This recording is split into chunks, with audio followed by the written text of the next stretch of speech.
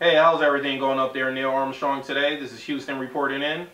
Well, Houston, I think we have a code 1202. So, Houston, we have a problem. Houston, we have a problem. Welcome to the Kaiba Show.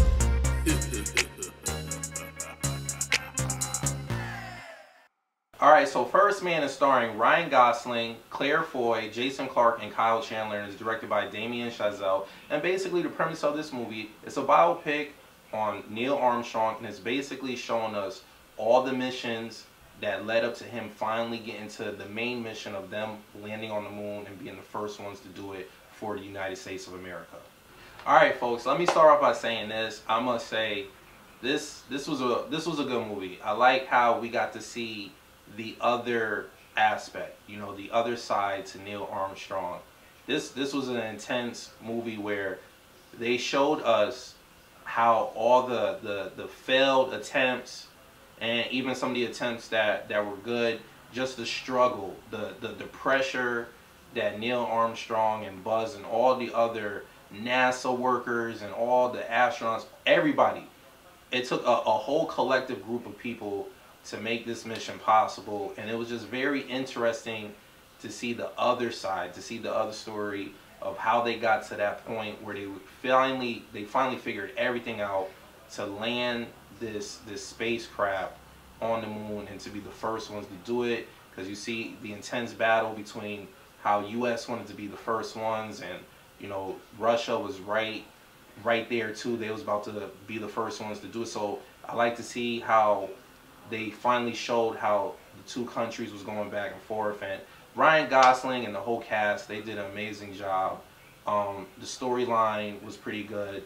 Yes, the movie dragged a little bit. There are some parts that were a little slow, but other than that, I found the movie very interesting, and just to see that whole dynamic of there was a lot of failed attempts in this movie, and just to see how the emotional roller coaster of how everybody had to go through this, and just the emotional toll it took on all the families. I mean, we had astronauts that had wives and kids, and you know, just to see the turmoils that these families had to go through. You know, there's some emotional scenes in the movie, and I just like how they showed all that, and it was an intense movie. It was an emotional roller coaster movie. There was a lot of scenes where I felt certain aspects of what was going on, and that's what I like to see in a movie.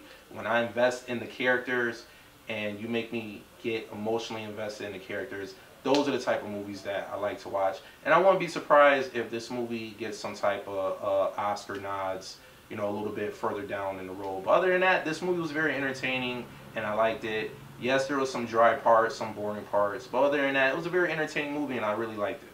Alright, so overall, people, if you're into the whole space exploration type movies, and this is a biopic on Neil Armstrong that we never really got to see or hear about before, you know, on the Kaiba scale of 1 to 10, I think I'm going to give this movie solid 8. That's what I'm going to go for. I'm going to give this movie an 8. I liked it. I enjoyed it. Is it the best biopic movie I ever saw in my life? No, but at the end of the day, it was a very entertaining one. And like I said, if you were into space exploration type movies, I think you'll dig this, because we finally get to see the struggle that Neil Armstrong went through to make this mission happen. And I like how they depict that to us.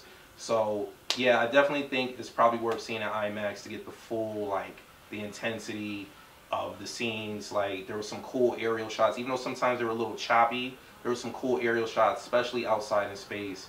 So yeah, it's definitely worth probably seeing at IMAX. And yeah, I think you should buy it on Blu-ray when it comes out.